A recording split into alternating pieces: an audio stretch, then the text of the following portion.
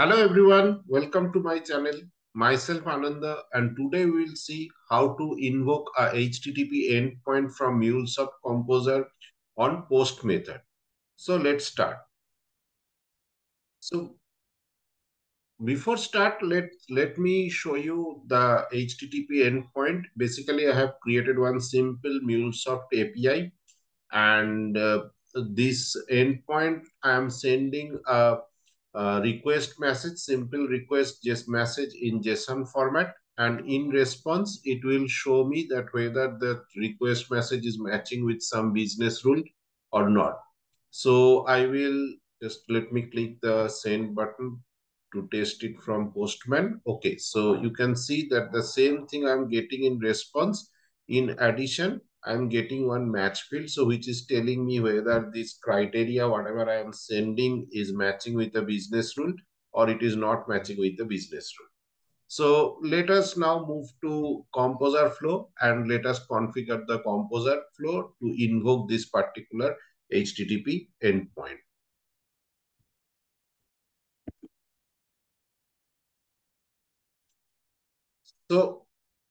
So now I am in the MuleSoft Composer workspace. Let me create a new flow from scratch.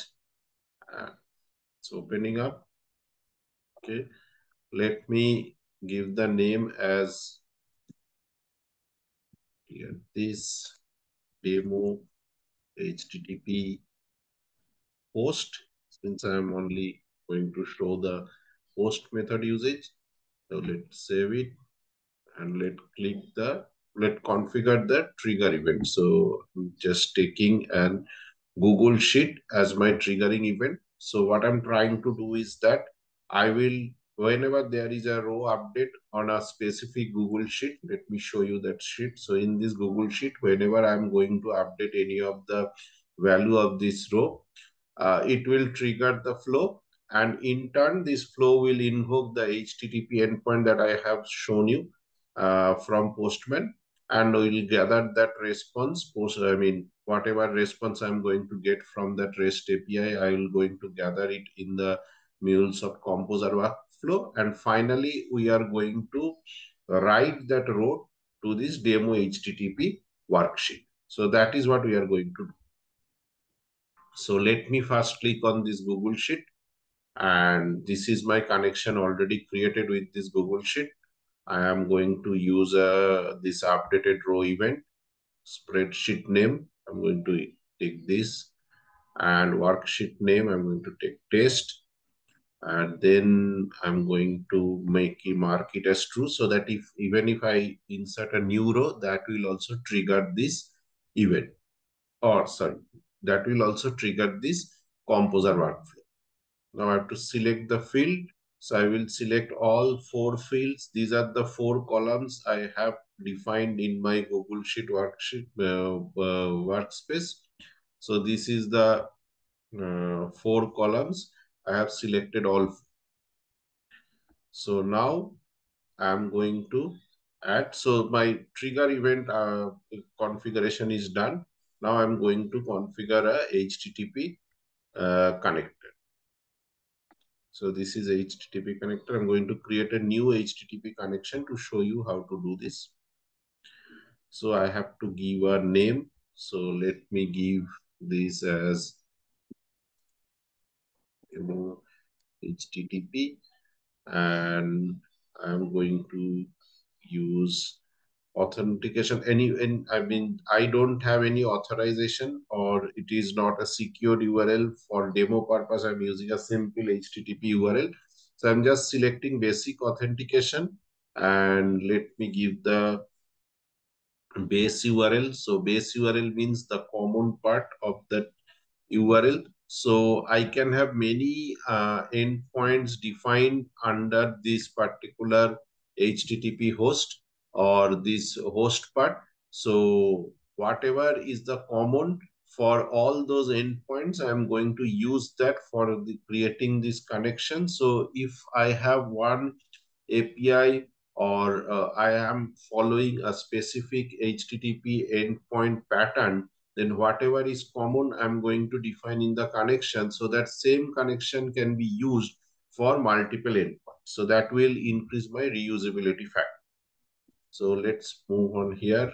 So I will put the base URL and username password. Since actually my endpoint is not expecting any authentication, so I can put any dummy value just to fill up this specific configuration. Now next, whatever I will going to provide, this is just to test this connection, that whether the whatever I'm configuring, that endpoint connection is working properly or not. So MuleSoft Composer will use that for testing purpose. So let me explain it further. So if this along with this post method, if I also create a get method, I can use the same connection for both the methods, for post invoking the post method as well as get method. But here I am giving post because I want this MuleSoft connection first time to test the connection and to confirm that everything is working as expected. So that's why I'm giving these values, and I'm going to give match. I have to add a request header. I need to, because I need to mention that what type of, or what is the payload type I am sending. So it is application and slash JSON. That means I'm sending a JSON data. And I have to send the request body. So let me configure the request body. So I will just copy paste it from the Postman. And some hard-coded value I'm providing, because this is just to test that the connection configuration is working properly. So wait for some time. It is testing that whether with all this information it can create the connection. Yes, so it has now the connection has been created. Now I have to define the action. So when I'm defining the actual action, I am sending that this is a request. That means I'm going to send a request. I am going to use the post method. So here actually I am defining the actual action. So if, I mean, earlier when I was defining this connector, I select post method, but that is only to test that the connection is working properly or not. Composer was testing that first time that the connection was properly configured. And now the action at runtime, this is going to use this configuration. So when my flow will be in active state or in running state, so after the earlier trigger event, when the flow control will come over here, it will check this particular field and decide whether to invoke the HTTP endpoint on get method or post method or put method. So now I'm giving post because in actual also I want that post method to be invoke. So in path, I will give the the URI. So the common part is already I defined under this connection. Now, whatever specific endpoints I'm going to call, that I have to provide under the path section. Now I will give the header here also. I have to define the header as content slash type, and I will give the value as application slash JSON. Let me check from here also. Yes, application slash JSON content hyphen type. So change it type, and it will be application slash JSON. Match it once again. Yeah. So now I have to add a example request. So again, I am going to give it from here. Let me go to body, and I am going to get from here. So let me paste it, save it, and based on my sample, whatever sample request message I have sent, Based on that, now it will create the fields, input parameters or input fields. So I have to select all the fields so that I can provide I mean, it is allowing me to send the values or set the input request message at runtime. So now what I will do, I will define the value from my from these columns, from my Google Sheet or Google Worksheet columns. So let me give the ID, map the ID with this ID, and map the name with the Google from this name, then state, and then this sugar level. So I have mapped all.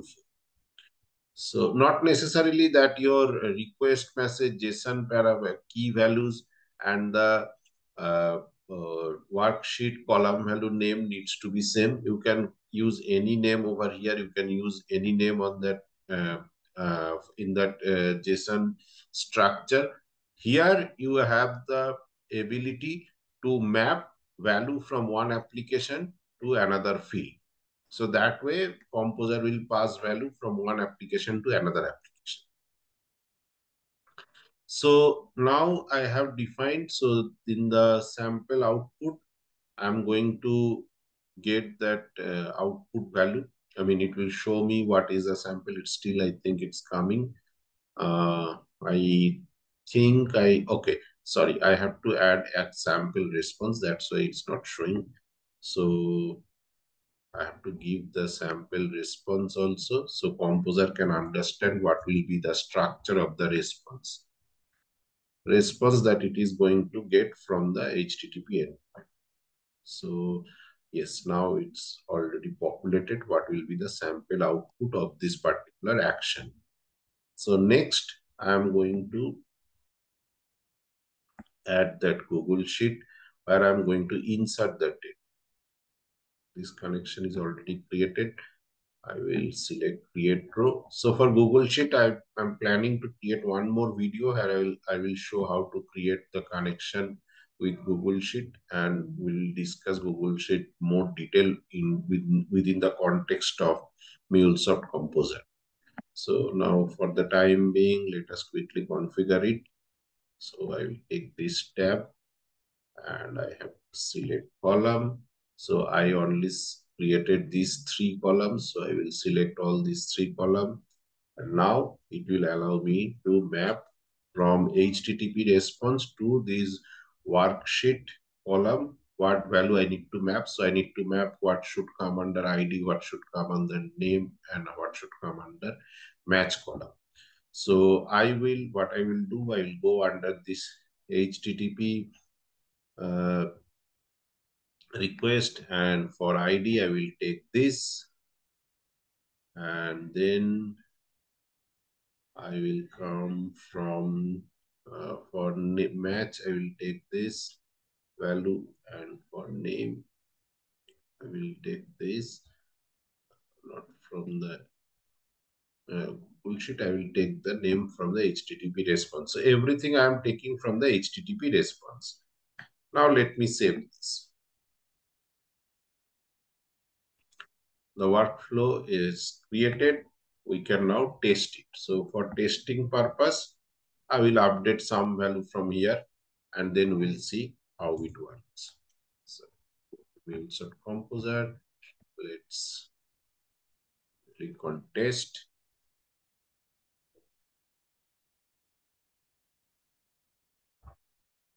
Okay, let me change the state. Let's see. So the event supposed to get triggered because I have changed updated the row. I mean, updated row of the triggering event. Okay, it's processing now. Okay, the test finished. So let me go to this demo HTTP. Okay, now you can see there is one value got inserted. So let me go to here. If I test one more time, let me add one more value just to show you. that just giving some random value. This I will add when I start the test. So what I'm trying to show you, you can see here now I have one row. I will test it one more time and this row will also get inserted. So let me click on the test. Wait for the test to start. Okay, now we will use state. It will it should trigger the composer. Okay, it's already triggered. So these are started executing. Now wait for some time. Yeah, I think it's done now. Yes, the test finished.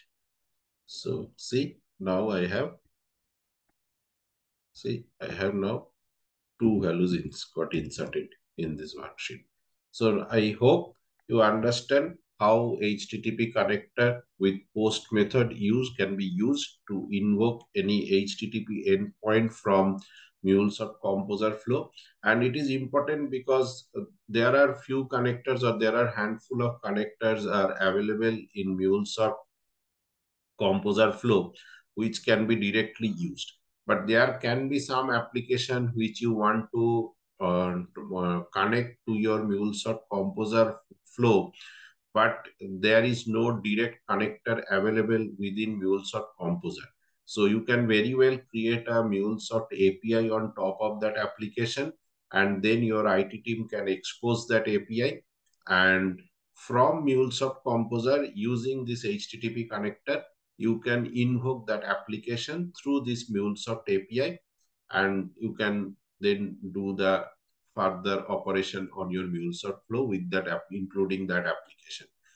And that application will be part of your overall business process flow. So that's what it is. That's why this HTTP connector is very much important. So it complements many things. I mean, if something is not there, directly available on the connector palette, you can still include that application using this HTTP connector.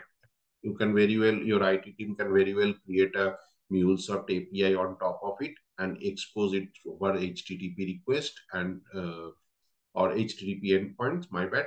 And that endpoint can be called from this MuleSoft Composer through this connection. So hope you enjoyed this video. If you like this video, then please do like, share, and subscribe. That definitely going to be a motivation factor for me. And very soon I will come up with the next video. Till then, thank you. Bye.